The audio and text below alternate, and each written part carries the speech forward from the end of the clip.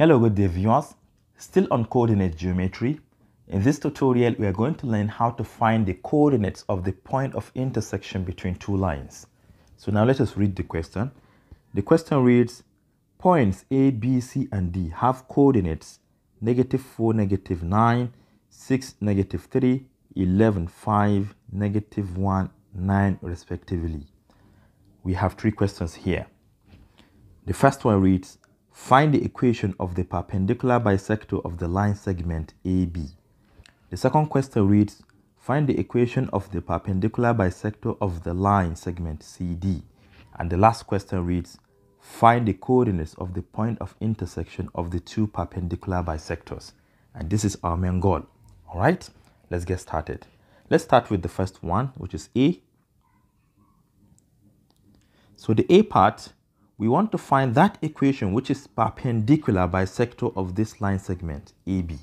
So now let us draw a straight line which is AB. Suppose we have a straight line like this, and it happens that this is A and this is B.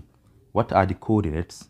We have -4, -9 for A, -4, -9, and B we have 6, -3. 6, -3. All right. From the question, we are asked to find the equation of the line which is perpendicular bisector of this line AB. You need to know two things here. Any line that is perpendicular bisector of this line AB, it must divide it equally. If the distance between A to B is 8, it is going to divide it into 4, 4, right? That is the first condition you should know. And secondly, that line is going to intersect line AB at right angle. So suppose we have a line bisector like this. If this is the line, let me call it L1. If it is a perpendicular bisector of this line AB, it is going to meet AB at right angle. So we have 90 degrees here. And it is going to divide this line into two equal parts. So therefore, at exactly this point, we are going to have our midpoint. And what will be the midpoint? Let's find the coordinates of the midpoint. To find the midpoint, we are going to add the respective coordinates and divide by 2. Let's start with x coordinate. We take -4 and add it to 6. That will give us +2. And 2 divided by 2 is 1. So x at that point is 1. Then for y, we take -9 and add it to -3. That will give us -12. Divided by 2 is -6. So we have -6 at this point. And another thing you should know about two perpendicular lines is that their respective slopes are the negative reciprocal of each other. Therefore, let us find the slope of the line AB. So slope of AB, which you know is equal to y2 minus y1 divided by x2 minus x1. So let me start from point B. Our y at that point is -3. So we have this to be equal to -3 minus y1, which is -9. -9. We divide it by 6 minus -4, right? 6 minus -4. We simplify to obtain the slope. This is -3 minus is plus. Divide by 6 minus is plus. To the top, we have -3 plus 9, which is +6. To the bottom, we have 6 plus 4, which is 10, which we can reduce to the lowest term as 2 divide 6 3 times and 2 divide 10 5 times. So this is the slope of line AB. So what about the slope of line L1? Because that's our main goal. So slope of L1, you know it is going to be the negative reciprocal of this one. Reciprocal of 3/5 is 5/3. Its negative will be -5 divided by 3. This is the slope. But for you to find the equation of this line L1, you need its slope, which we have already, -5 divided by 3, and any point that lies on the line. And the only point we have here is the center, or the midpoint, 1, -6. So at 1, 6, we conform the equation in terms of point slope form. Y minus y1, this is equal to m for the slope, x minus x1. Now let us substitute. Y minus y1, what is y at that point? It is going to give us what? -6. So we have -6 here. This is equal to the slope, which is -5 divided by 3, multiplied by x minus x at that point, which is 1. Let's simplify. We have minus minus plus, so y plus 6 equal to, you distribute -5 divided by 3 times x, negative is plus, 5 divided by 3. And lastly, you can take this one to the other side. We have y equal to -5 divided by 3x, then plus 5 divided by 3. Then as 6 crosses over, it becomes -6. And if you simplify this, you're going to obtain -13 over 3. So finally, our equation of the line L1 is equal to -5 divided by 3x minus 13 divided by 3. And hence, this is the equation of what? L1. We are done with the first question.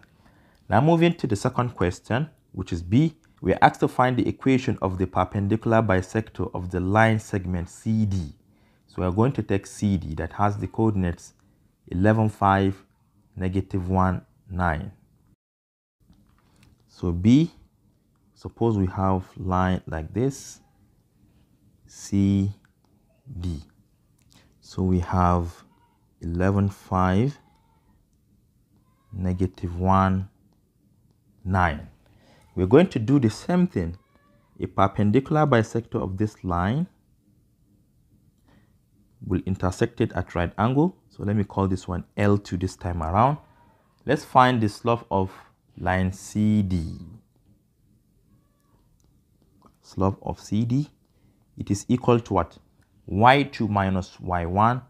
We take 9 minus 5. You can start from either point I told you. Then divide by -1 minus 11.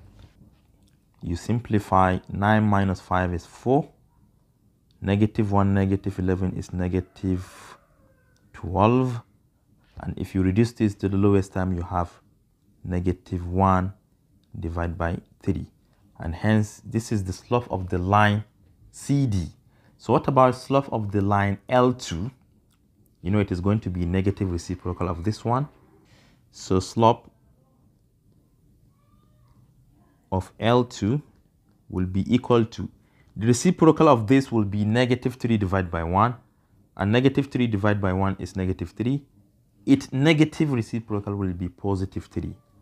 So now let us choose a point that lies on L2, which is just what? The midpoint. So let's find the midpoint here. The coordinate of this midpoint will be what? You take 11, you add it to -1, that will give us 10, and 10 divided by 2 is 5. Then for y, we have 5 plus 9, which is 14, divided by 2 is 7. So at 5, 7, we have our equation y minus y1 equal to m for the slope, x minus x1. Let's substitute. We have y minus y at that point is 7. This is equal to the slope is 3, multiplied by x minus x at that point is 5. You simplify, you have y minus 7 equal to 3x minus 15 if you distribute 3 into the bracket. Then lastly, you can take -7 to the other side. You have y equal to 3x minus 15. As -7 crosses over, it becomes +7. And lastly, y equal to 3x minus 8. This is the equation of the line L2. So far, we have answered 2 questions. But the most important one is the last one, because we are asked to find the coordinates of that point where the 2 perpendicular lines meet. You know, we have so far 2 perpendicular lines. We have this one and we have the other one here. So how can we find their coordinates? Let me tell you something. If at all these two lines intersected, at that point of intersection, they were going to have the same value of x and y. Already we have y equal to this from here and y equal to that. So we can equate their right-hand side to find the value of x at that point. Then we substitute into any of the equation to find the corresponding value of y. So the C part, we want to find the point of intersection between the two lines. The first line is this one and the other one is, let me just copy that. So we have two lines, y equal to 3x minus 8, and the other one, y equal to negative 5 divided by 3x minus 13 divided by 3. So this implies that their right hand side are equal. 3x minus 8 must be equal to negative 5 divided by 3x, then minus 13 divided by 3. Let us multiply every single term by 3 to clear the fractions. 3 times 3x is 9x, minus 8 times 3 is 24. This is equal to negative 5x minus 13. Let us bring x's together. We have 9x as negative 5x crosses over, it becomes positive 5x. And this is equal to, as negative 24 crosses over, it becomes positive, then minus 13. 9x plus 5x is 14x. This is equal to 24 minus 13 is 11. And finally, x at that point is 11 divided by 14. So this is the value of x at that point. What about y? We can use any of this equation. Let me use y equal to 3x minus 8. Y equal to 3x minus 8. But x is already 11 divided by 14. So y equal to 3 multiplied by 11 divided by 14, then minus 8. Y equal to 33 divided by 14 minus 8. And if you simplify this, you're going to obtain negative 79 divided by 14. So y equal to negative 79 divided by 14. And hence you conclude that the point of intersection between the two perpendicular lines is what? We have for x is 11 divided by 4. 11 divided by 14, sorry. Then we have negative 79 divided by 14. And hence this is the point of intersection between the two perpendicular lines. Thank you for watching. Do share to your learning colleagues and don't forget to subscribe to my YouTube channel for more exciting videos. Bye bye.